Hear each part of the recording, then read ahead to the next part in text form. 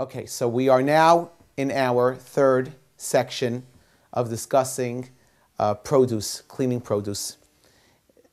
As it's understood that it would be impossible to go through the entire line of the bounty that we have available to us, so we've chosen a different combination, array of vegetables that are widely used.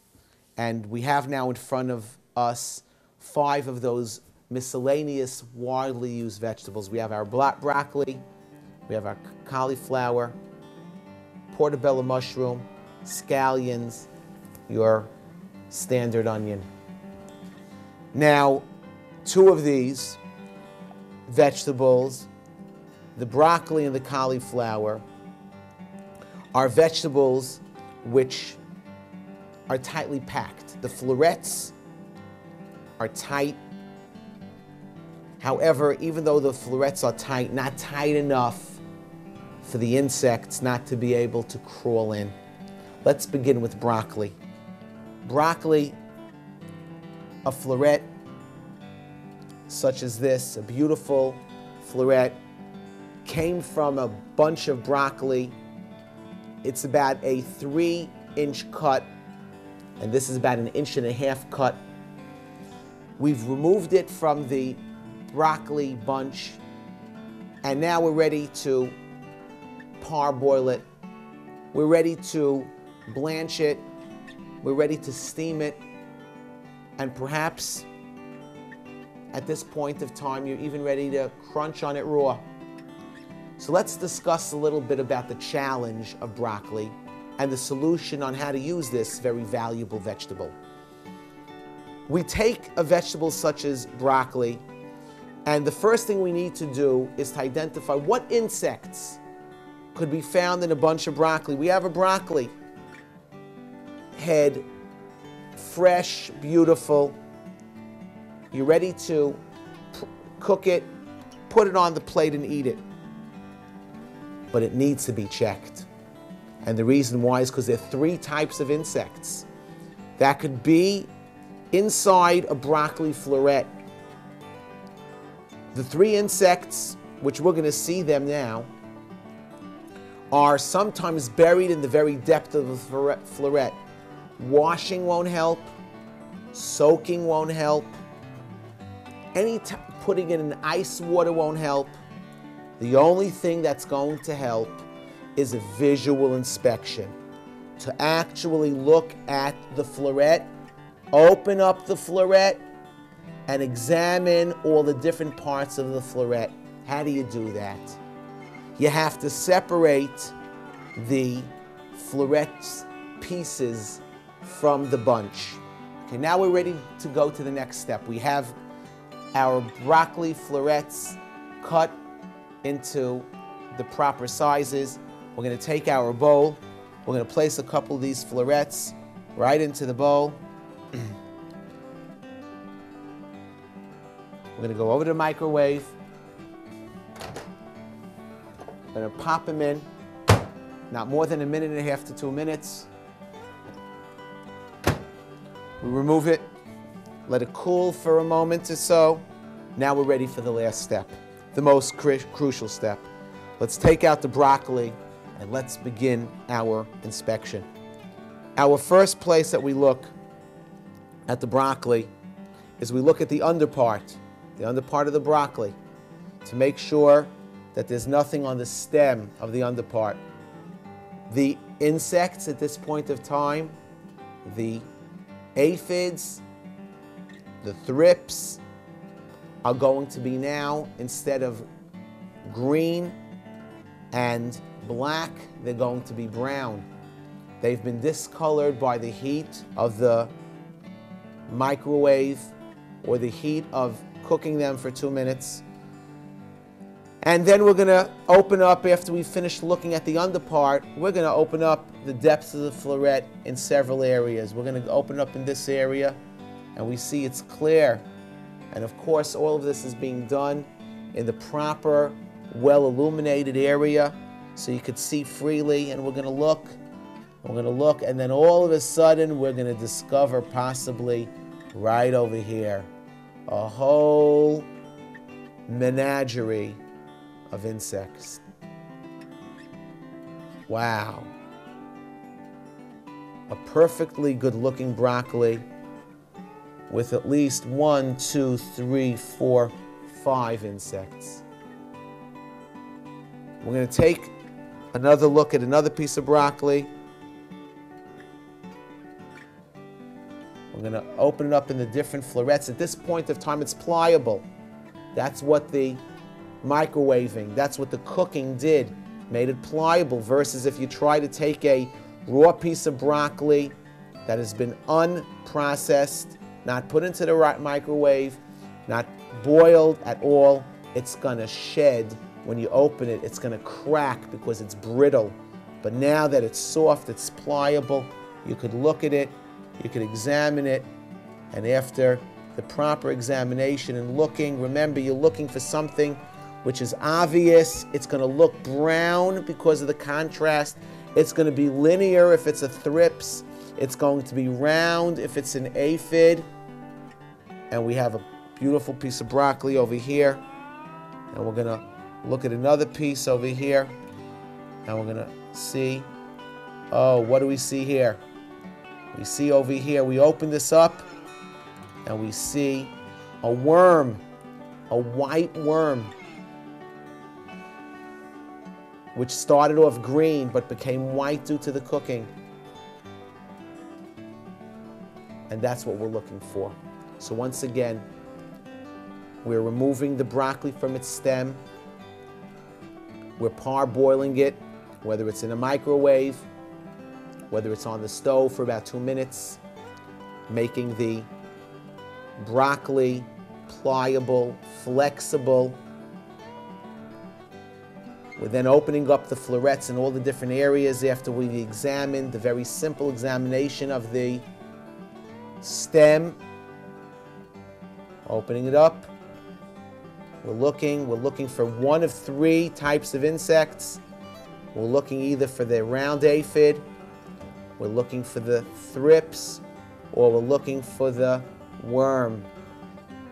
Now, of course, you have to realize that if it goes into your microwave and you do find it, it does not compromise the kosher status of your microwave.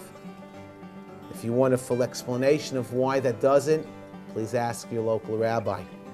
But this is a process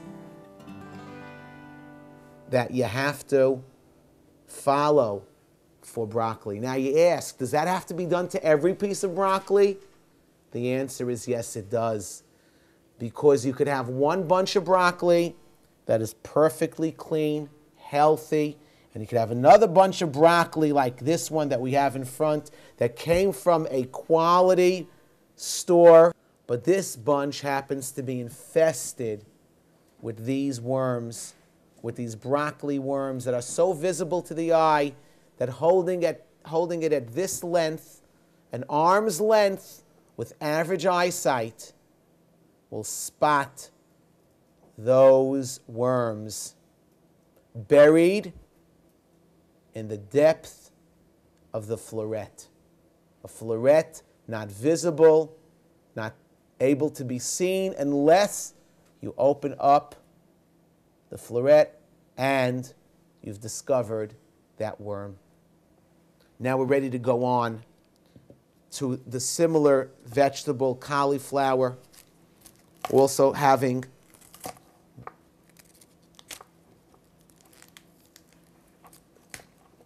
a potential insect issue, not anywhere as prone to insects as broccoli is, but nevertheless a checking should be done.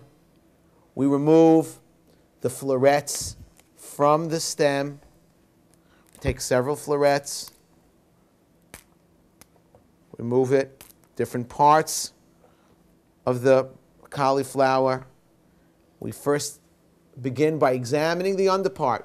Over here, the insect presence will be extremely noticeable. The cauliflower is white. The thrips that you're going to find are generally gray, generally black, could be brown, very discernible, able to be spotted just with the scan of the eye. And that's what we're doing when we look at the underpart. But then we just have to also just pry apart, and this could be done raw, this doesn't have to be done boiled, pry apart the different areas of the floret looking for the presence of insects.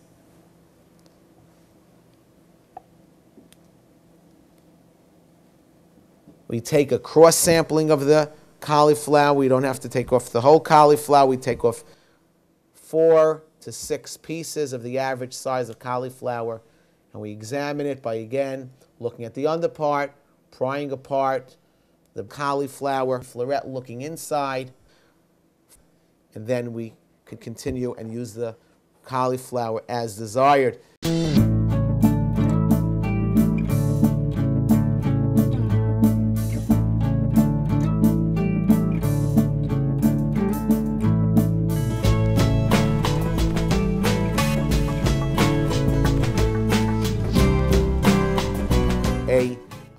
Another perhaps practical recommendation, if you want to take the cauliflower, place it into a bowl, take the bowl, fill it with water, cook it for about 2 minutes in the microwave, remove the cauliflower, look at the water.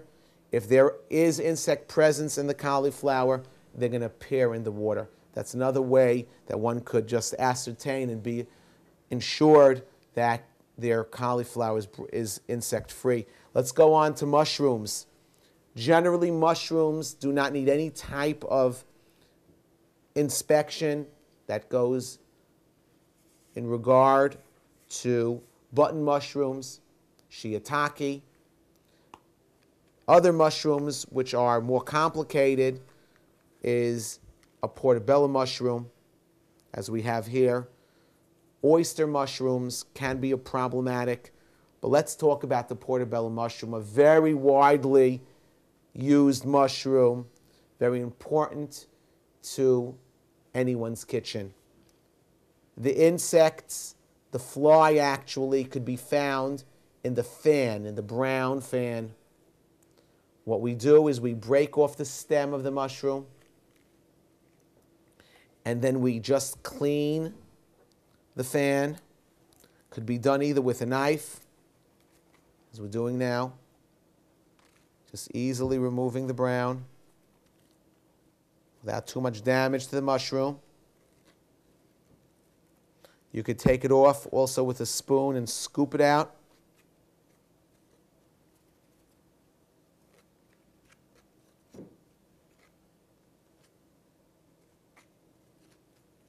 Great job.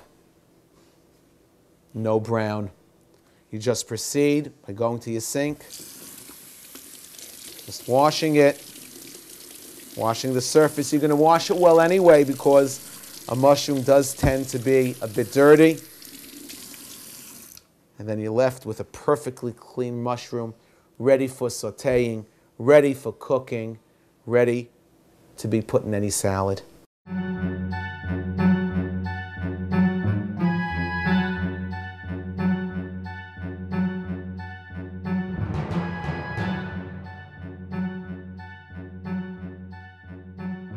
Now let's discuss the last 2 items, and that is scallions and onions. A scallion in the family of an onion.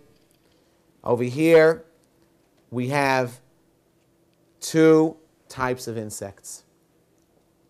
We have the insect which could be generally found in the bottom portion of the scallion, in the scallion bulb.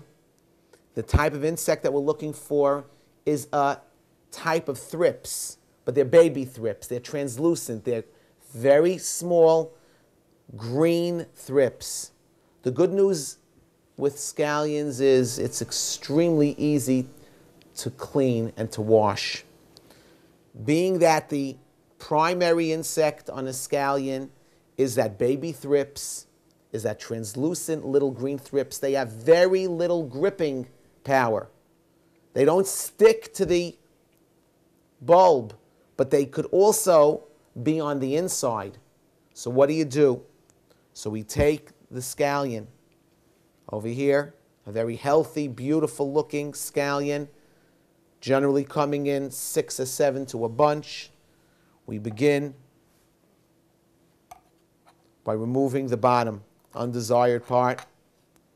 Now, if you want to use the whole scallion as is, you begin just by simply slicing open the shoots vertically as such. Opening up the shoots could still remain attached to the bulb.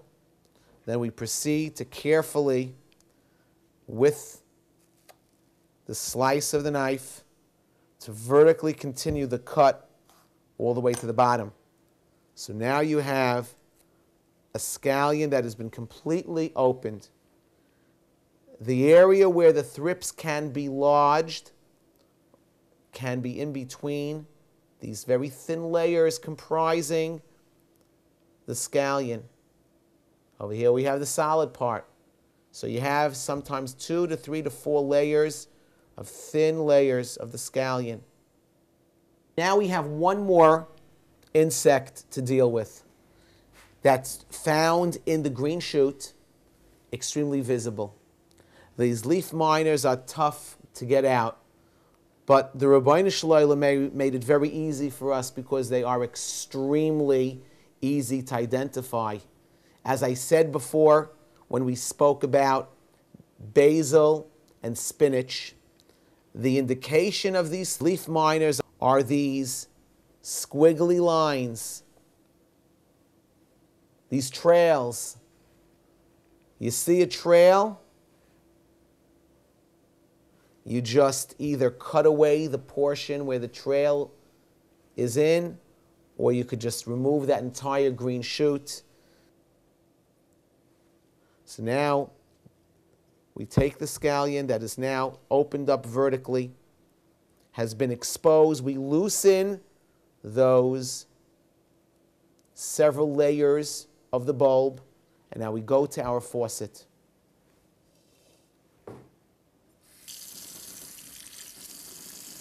Going from the bulb to the top or vice versa, you begin washing the scallion.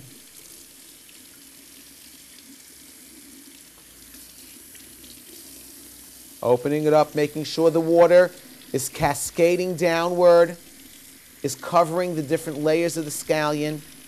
It's not a pretty sight, but it's certainly a kosher way of eating your scallion. At this point of time, you've washed your scallion very thoroughly. The pieces, the layers are loosened, and this is a guarantee that you have now just taking care of your scallion, and now it's ready to be eaten.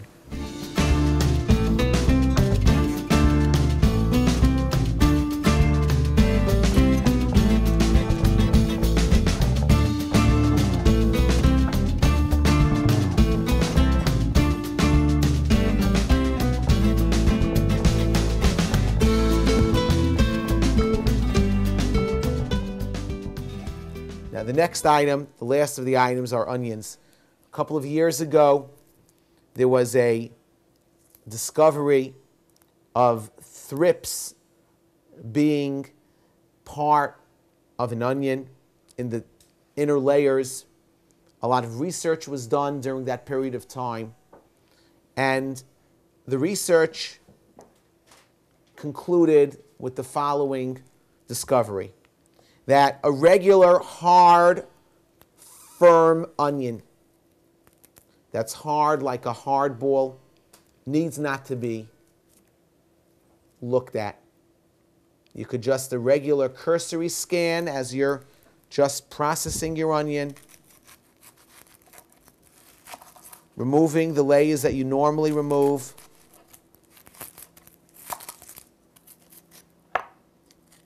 peeling it away and just looking to see if any problem on the onion.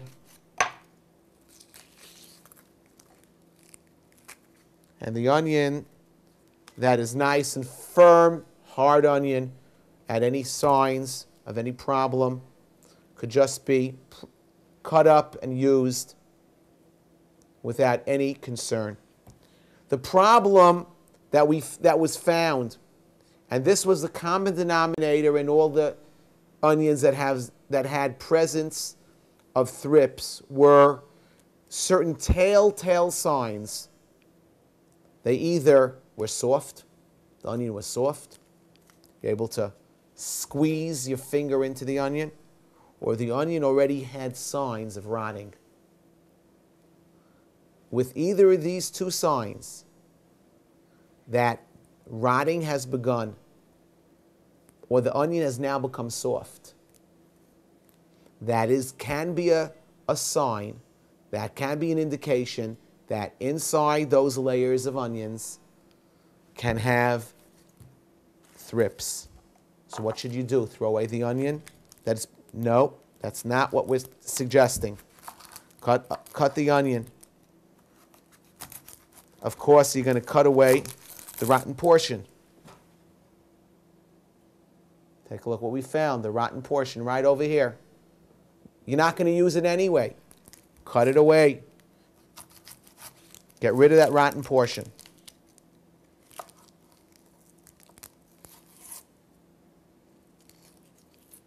And as we're going to use the rest of this onion, you're just going to be a little more careful.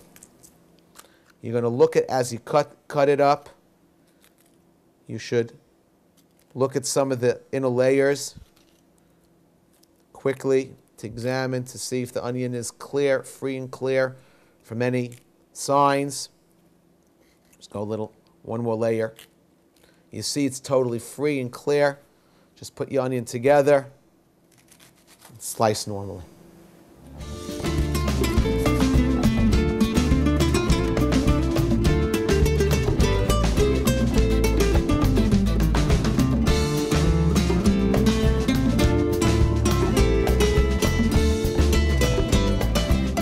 Let's have a look at asparagus. Very popular item. Asparagus, interesting note, how did we discover that asparagus has an insect issue? Many years ago. Goes back about 19 years ago in the OU. We got a call in the office. A consumer purchased giant asparagus, canned asparagus. And the consumer said that he emptied the content of the asparagus can right into his pot, and all of a sudden he saw an Olympic team swimming right in his kitchen. We immediately took that call seriously. We did a very in-depth research. We chose cans from all different areas of the country. We opened those cans, and lo and behold, those cans quite frequently showed up with those thrips. So we immediately, the OU, took off its certification from asparagus cans, and Giant no longer had the OU on its asparagus. Is there any way to eat asparagus? The answer is yes. If you don't mind a very closely shaven asparagus stem, then there's no problem. It works perfectly for an asparagus soup. Looks a little bit flimsy for a side dish. Let me just show you very simply how to clean the asparagus. The asparagus thrips actually, as we found out during our research, to figure out why didn't the mashgiach going to the plant discover the asparagus having thrips? The answer is because when the mashgiach picked up the asparagus stem, he saw a perfectly healthy looking stem. Little did we know that under these triangles is a very small edge. It protrudes from the asparagus stem. And the thrips, as the asparagus crown the ground, the thrips migrate from the soil onto this little ledge, and then all of a sudden the triangle grows over that ledge, and the thrips stay there until it gets confronted with intense heat, and then it will go out from its slumber right onto the stem. And that's why the only way that one could be assured that the thrips have been removed is by removing the triangles from the stem and breaking the top off and just shaving the side, either by physically removing the triangles or by taking a vegetable peeler. With a couple of strokes, your asparagus is prepared.